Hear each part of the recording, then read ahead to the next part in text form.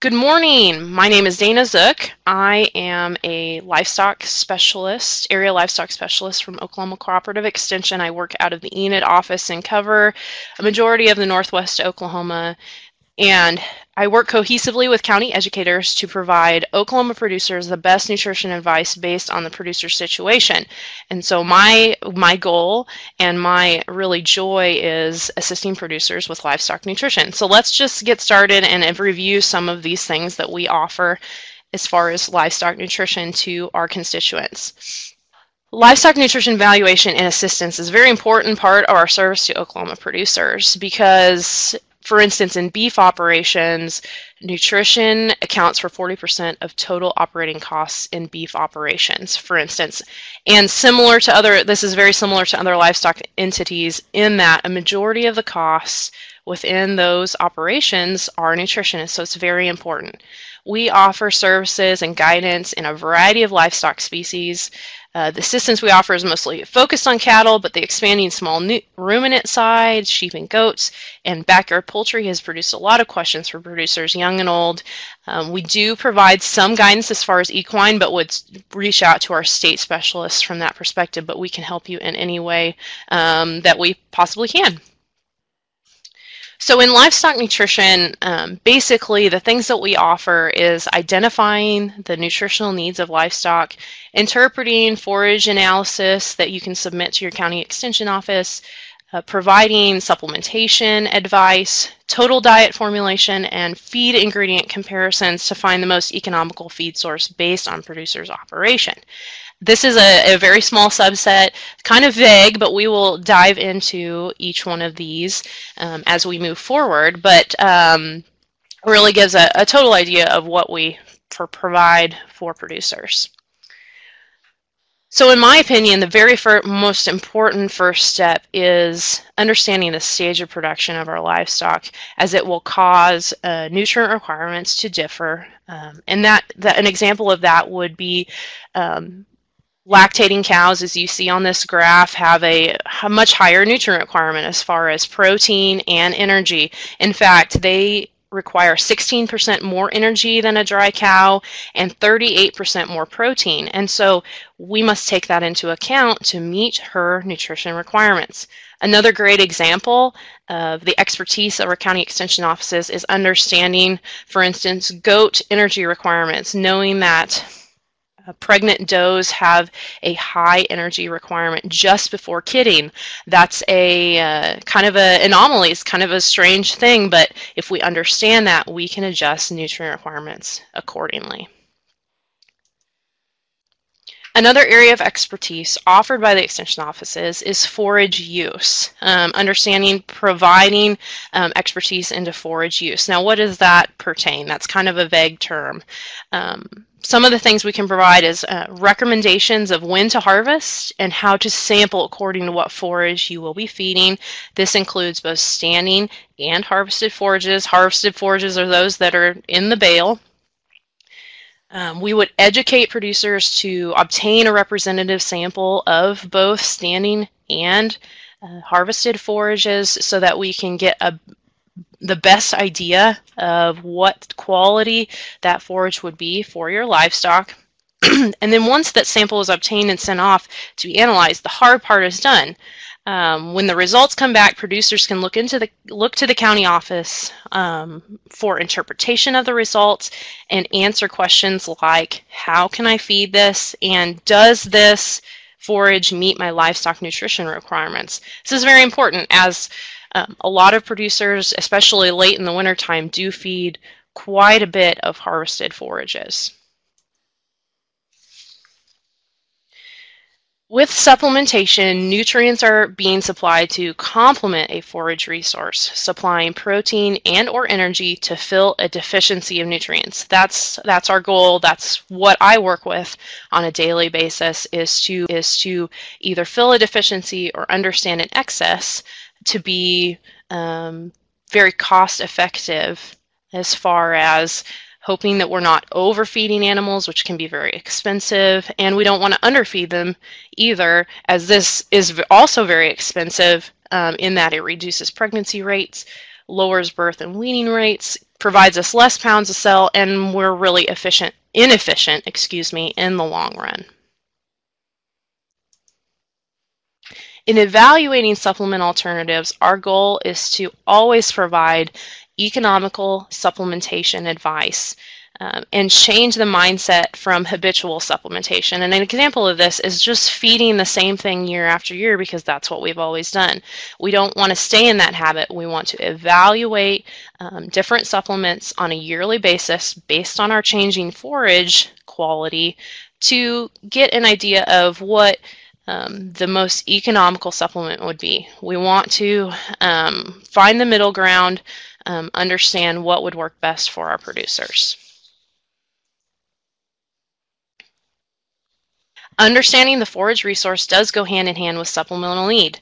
This is a basic equation of how we determine supplemental need for beef cows. It can work for any stage of production, any livestock that we would be addressing. So if we once we determine animal nutrient requirements and then find the value of our forage and hay, we can do a little equation. So subtracting the value of forage and hay provides us with a nutrient excess or deficiency for those animals. And we can figure out the supplemental needs of those animals, whether or not we need to supplement them an extra nutrient source. So here, let's go through a little example. So if we're looking at March calving cows, 1,200 moderately sized cows. Now, honestly, they're small cows these days. If we look at, if we're in the current season, so late fall into that early winter feeding season, we see that late gestation, she'll be in that late gestation production period, and that dormant native range that she will be grazing has a nutrient quality of 4% protein and 49% TDN. Her requirement based on her production stage, which is in late gestation during that December to February time period, is to be able to consume 1.9 pounds or almost 2 pounds of protein and just under 13 pounds of TDN, or total digestible nutrients, which is our measure for energy. The forage value of our dormant native range provides 1 pound of protein and 11.7 pounds of energy. If we do the math, we have a deficiency of about 1 pound of protein and just over 1 pound of energy. Now, in my opinion, from a livestock standpoint, it's very important to look at this protein side, but also evaluate the energy side. They're, in my mind, very close, and so I would assume that they were equal. All right, the deficiency is equal for both energy and protein. So what are our supplement options? What do we have to feed these animals? They are endless. The supplement options can be a variety of things. Your conventional supplements, 20% and 38% cubes, the tubs, liquid feed is another option, and alfalfa. You can see the cost per unit is listed on that right-hand side. This is cost per pound. What I would encourage producers to do when making a decision is look beyond these pricing methods. Let's look at the cost per pound of nutrient that we need. Protein. Protein is equal to energy is what we said. That need for protein and energy are very equal. So let's look at it as from a protein standpoint. How much protein do we need? So I pulled the two most conventional types. It's honestly the most common questions that we get. Should I feed a 20 or 38% cube? It is known that 38% cubes are oftentimes more expensive per pound. I know that, and you can see that here, $300 per ton. But what we're interested in is that protein. Okay, so if we figure out how much protein is in that ton of feed, we take 38% of 1 ton of feed, or 2,000 pounds, which shows us we get 760 pounds of protein per ton. By taking that price per ton and dividing it by let me get my pointer here, and dividing it by that pounds of protein in that ton of feed, we see that the cost per pound of protein is 39 cents per pound.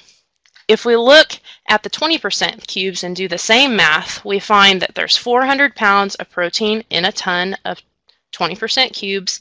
We do that same math, take the price per ton divided by that 400 pounds, and that gives us 62 cents per pound of protein. Which, based on the cost, which would you choose?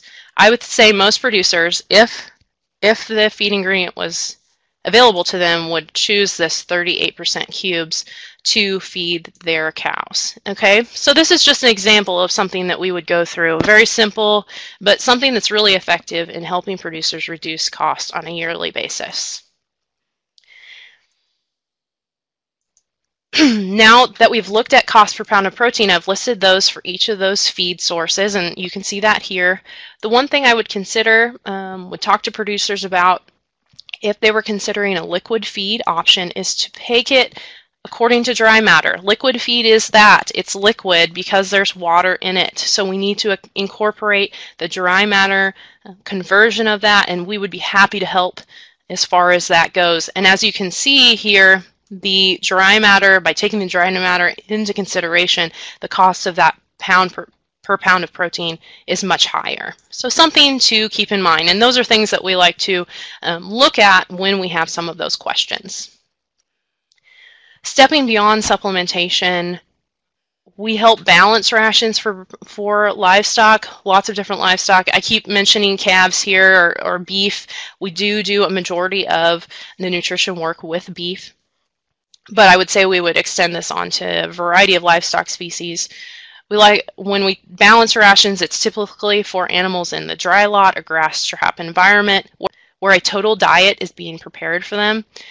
Examples of this would be preconditioning calves, butcher beef, semi-confinement cows, or many other situations. They are endless. The tools that both county educators and the livestock specialists would utilize are often available to producers, but we can help them utilize those tools, help them understand it from their perspective. So the OSU calculator is really good for supplementing cows, the supplementation of cows during the winter feeding season, and then the OSU ration calculator, which looks at more like balancing total mixed rations like we just talked about for cows or calves or a variety of things. The other things that we utilize and we can help producers with are the forage supplementation calculator, forage nitrate calculator, and a calculator used for mineral use, helps calculate the mineral use over time. So there's a variety of things and many more that we can help producers utilize in their own home to address the needs of their livestock.